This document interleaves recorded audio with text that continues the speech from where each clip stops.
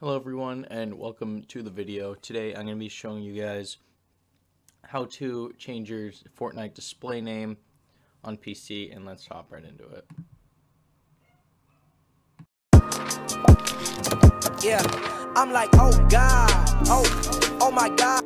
To this video, make sure you guys hit that like button, subscribe to the channel, and hit that notification bell to get notified exactly when I upload, and comment down below. And now let's get into the video. Also guys, today's shout out is going to be Full Z Hunter. He turned on notifications and subscribed to the channel. So if you want a free shout out, just make sure to turn on notifications and comment down below that you did so. So here's Full Z.